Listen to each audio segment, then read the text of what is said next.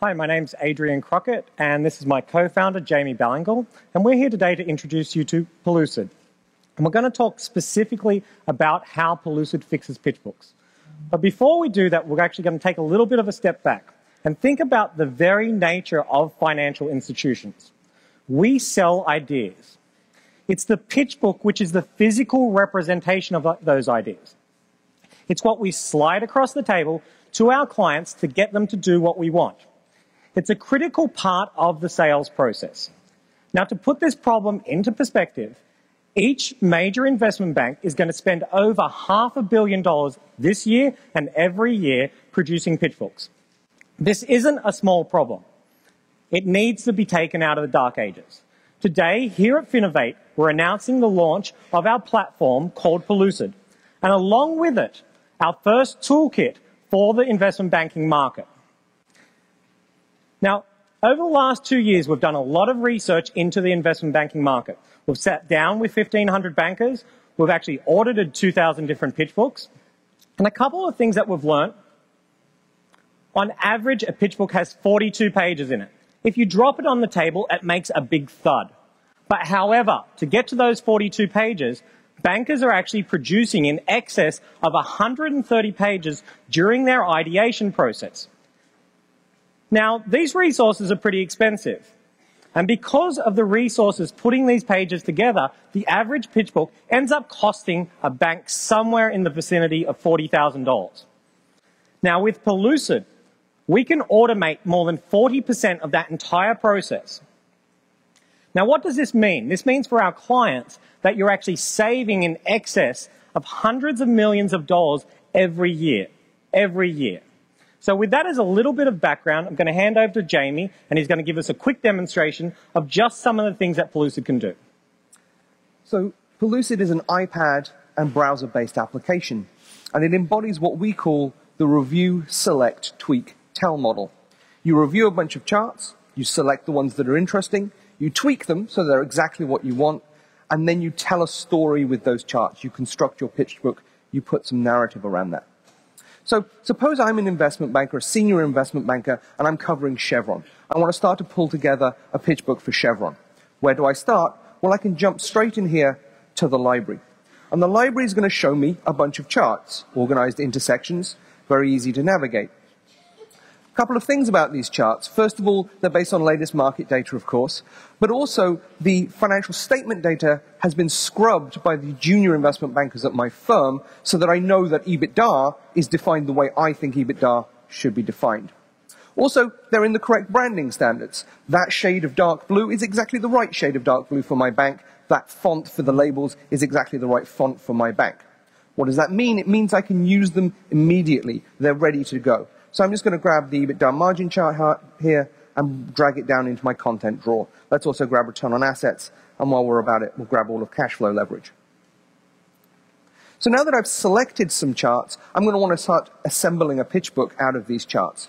So here's a pitch book that's already partly completed. Let's finish it off with some of those charts that we just picked up. Let's move the EBITDA margin chart in there like that so that it becomes a new slide. That looks pretty good, but maybe a little bit lonely. So let's switch to a 2-exhibit layout, and I'll just drag the return on assets chart next to it.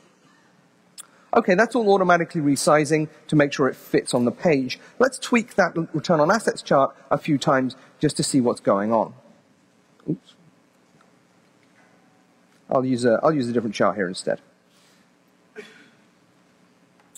So normally when I want something to be changed as a senior banker, I have to call my junior banker, I have to email them, they have to find the chart in Excel, they have to change the chart, they have to copy it into PowerPoint, they have to PDF it, send it to me, I'll review it on my iPad. The iPad at the moment is a read-only device for senior investment bankers. All the comments have to be pushed out.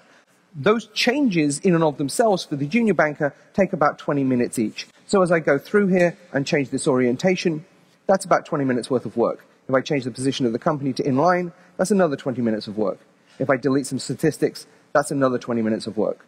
So that's about an hour's worth of work there as I'm just going through and clicking on the chart.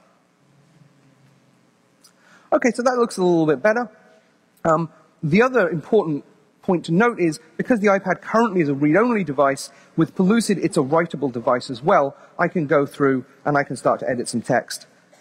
And that all-important keynote that as a senior banker I want on every page, I can just write that myself rather than having to feed that back to my junior banker and again wait for a full turn. Okay, so let's do one more change to these charts. Let's add another company for the purposes of comparison. And let's add ConocoPhillips. So I'm just going to go in here, look up ConocoPhillips, add that into the list.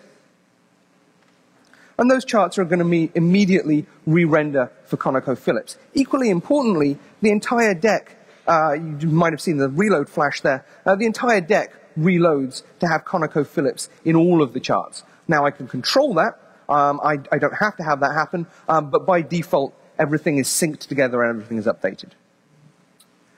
Over here, I have the company section of the app. This is just where I'm keeping all my decks. It's my document management section. Also, great opportunities for self-plagiarism here. I can just copy a deck for another company. And finally, my dashboard lets me navigate, lets me see recent market data about each one of my companies, so I know which one of my companies needs my attention. What do I do when they need my attention? I can use that review, select, tweak model to be straight in front of my clients and win that trusted advisor status. So I hope that's provided you with some insight into how Pellucid is fixing the pitch book problem. We've really switched things upside down. What normally used to take you days upon days to pull content together is now instantly available. And our team's going to be available at the booth for the rest of the day, so if there are investment banking clients, clients in other verticals, alternatively VCs and data partners would love to chat. And I wanted to leave you with one last thought. The next time you're pulling together a pitch book using technology from about 25 years ago, and you just feel like bending down and kicking that computer, think Pellucid. We fix your pitch book problems. Thank you.